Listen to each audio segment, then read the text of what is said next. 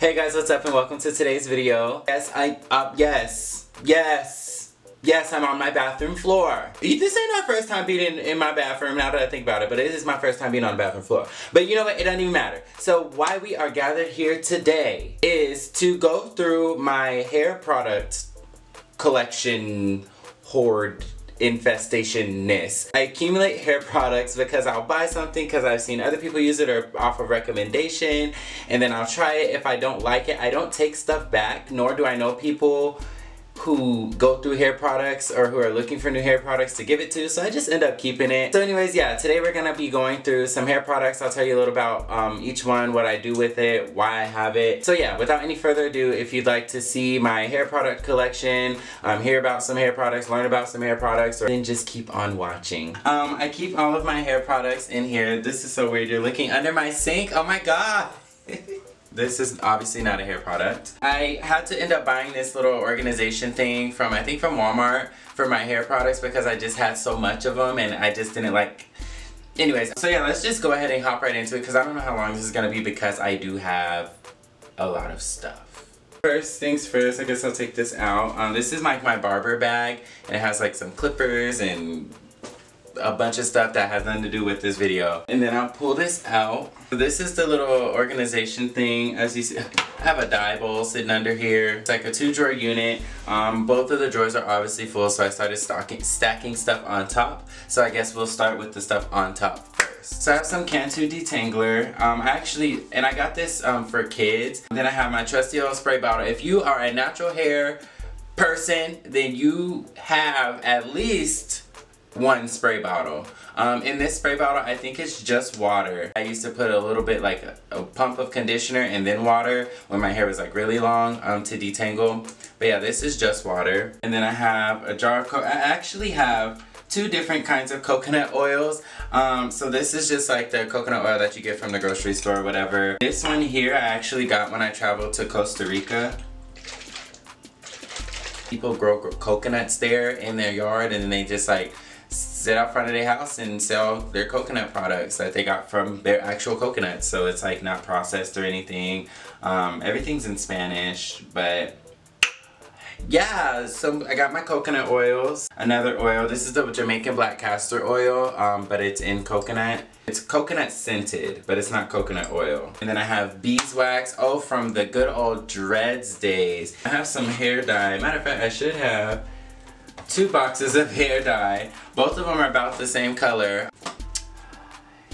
Yeah, she's not gonna get used. I just have a thing.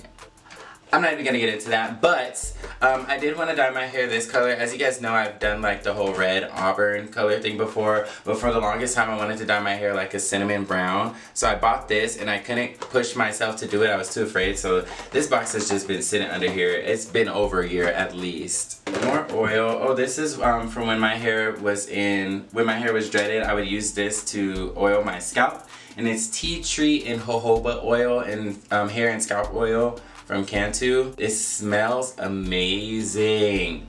It smells so good. I don't even know why this is in there. It's like a herbal bath sinus relief thing. Go away. And then we got more Cantu. So this is the leave-in conditioning lotion. I haven't really got to explore this with my longer hair. This is something I bought more recently with my hair short, and I don't like the way it performs on my short hair. I haven't really found a good use for it, so that's why only a little bit of it has been used. So I'm looking forward to, as my hair grows, using this. And then I have my Cantu Natural Hair Moisturizing Curl Activator Cream. I love this stuff, and I loved it when my hair was longer, but it is very heavy, and I think I mentioned that in a natural hair video prior. And this is actually like my second, matter of fact, I have 2 bottles of this, not because like I love it so much. I think maybe one day I was like traveling somewhere and I didn't have hair products, so I went and bought another bottle. Yeah, it's just really heavy, but it does the job. Like, it really did work for my curls. I just didn't like when it dried. They felt like they like clumped together too much, and it was like, it wasn't light and fluffy. It was like, I don't know. Okay, so that was everything that was just on top. I'm gonna see if I can maybe like speed this up so it'll be too long. The next drawers don't have as many products in there because they're not that big, so it shouldn't take as long. The top drawer is where I keep my jars, and also my hair utensils, I guess, tools, hair tools, utensils.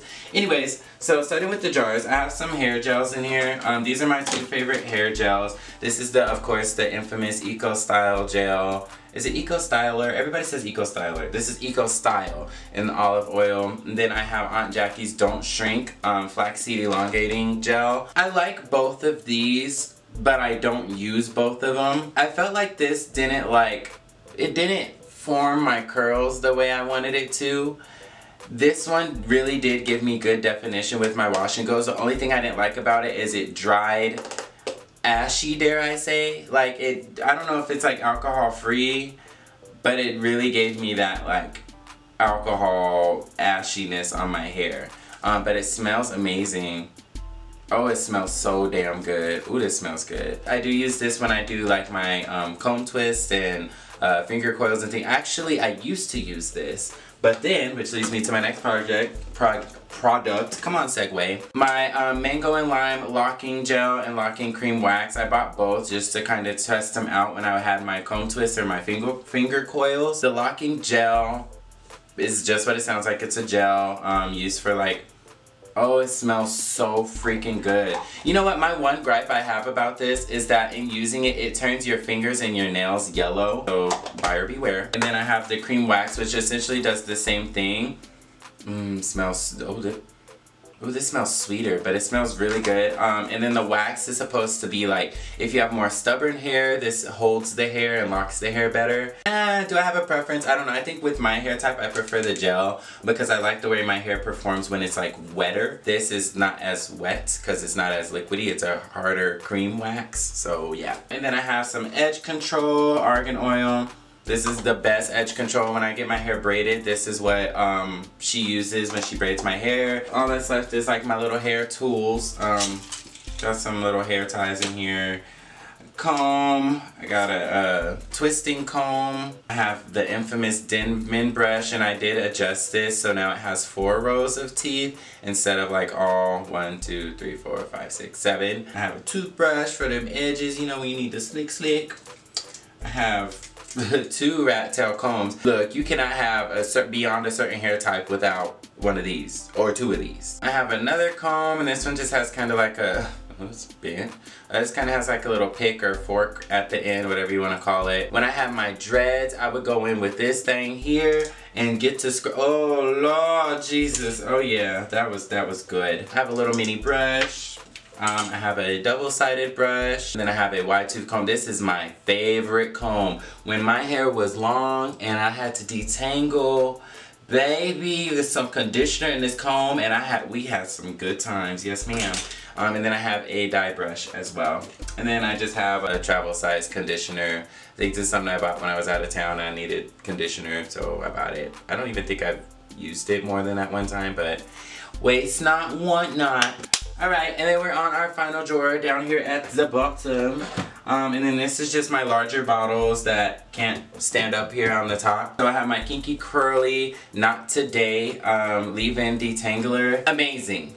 Amazing, amazing, amazing. I highly, highly, highly recommend this. As a detangler, even as a styling product, girl, what I would do, like when I would do my wash and go, I'd obviously, you know, wash. And then while my hair was like soaking wet, I'd get a big helping of this and I'd just like run it through, finger comb it through, and then I'd get my styling product or whatever I was gonna use. Sometimes it would be this curl activator, sometimes it'd be a little gel and some curl activator, whatever, and then I'd fork that through and shake it out. And like I've tried doing the shake and go without this and with this, and this makes such a big difference. Like the movement, it really separates the curls. I don't know what is in this, but I highly recommend this. It's again, it's by Kinky Curly and it's called Not Today. And then I have my mango and lime no itch grow spray. I actually used this when my hair was braided. After, I don't know if it's just the tension on the scalp, but after like a few days of my hair being braided, it would itch like nobody's business, girl. Oh, it would itch so bad. And this is mentholated, you know, spray. I think I honestly, for my hair to be itching that bad, I think I've only used this like once or twice. This is a full bottle. I probably gave it like maybe 3 spritz. I think what it was is because my hair was braided. My hair was blow dried before she braided it, so I didn't want to spray it and wet it and then get it fuzzy, my braids fuzzy, you know, so I think that's why I didn't use this. And then I have Wave Nouveau moisturizing finishing lotion. This is interesting because it's a lotion, but it looks like, it's almost like, it looks like, I wish you guys can see this, it's almost clear like a gel. It comes out clear, but it's a lotion, and it's very, very lightweight. It does add some moisture. I don't remember if this does much for curls. I think I preferred this better when I had short curly hair, but when my hair was long, I don't think this did much, so it didn't get much use. And I think my mom actually used to have this, and I think that's why I bought it, because I've seen her with it. Alright, and the last product in here is my pink hair moisturizing lotion. You can never go wrong with pink. This is a childhood staple. Y'all know how pink works. The only reason sometimes I stray away from this, especially with my hair longer, when your hair's short, this is great. Like, you know, you can really like rub it in. But when your hair's longer, it's hard to get it through the hair. And you know how it leaves like that pink film on your hair? Like it looks like ashy, so you really gotta rub it in. But when your hair's long like this, you can't really like do too much rubbing without fucking up your hair, you know? I also have some more hair products which are in this drawer, and that's like my everyday stuff that I use, and also my medicine cabinet. But this is my collection. There's probably like a couple brushes. Matter of fact, I'm gonna get it. Okay, so now just to go through the stuff that I use like on a daily. So as you see, my hair, well, I hope you can see, but my hair is very much sponged. I use like the new dread sponge or whatever, and you know, I sponge my hair. So basically when I do that, I use this, and I love this. This is something I've been testing and I love it. But it's the Jamaican Black Castor Oil Strengthen, Grow, and Restore Styling Lotion with shea butter, peppermint, and keratin by Shea Moisture. I love this. I get a nice heaping helping of this stuff, rub it through my hair just to give it some like moisture and hydration and everything, because I don't like to do this on my dry hair. I feel like this, well, I know this like rips out your hair, but I feel like when it's dry it's gonna cause a lot of breakage. So I just give it a little bit of lubrication with this, and then I'll spray it with this pink Luster's glosser, and then I'll go in with my sponge and I sponge my hair. Other than that, I have this in that drawer, oh my god, this too, to scratch that scalp. I don't know, something about these metal prongs, amazing. Oh yeah, but this I use to like pick out my hair and stuff, obviously great. And I just use this brush to like, you know, brush down my sides.